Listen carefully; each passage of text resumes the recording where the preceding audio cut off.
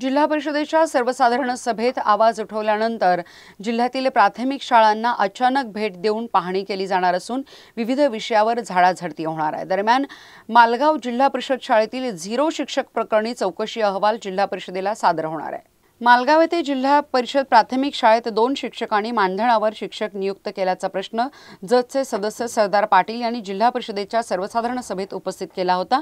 मुख्य कार्यकारी अधिकारी अभिजित राऊत यांनी त्याची गंभीर दखल घेतली आहे। गट शिक्षणाधिकारी यांनी या प्रकरणी चौकशी करून तात्काळ अहवाल सादर करण्याच्या सूचना दिल्या होत्या। त्यानुसार मिरजेच्या गटविकास अधिकाऱ्यांनी चौकशी केली आहे। येत्या 2 दिवसात शिक्षणाधिकारी सुनंदा वाखारे यांना चौकशी अहवाल सादर होणार आहे।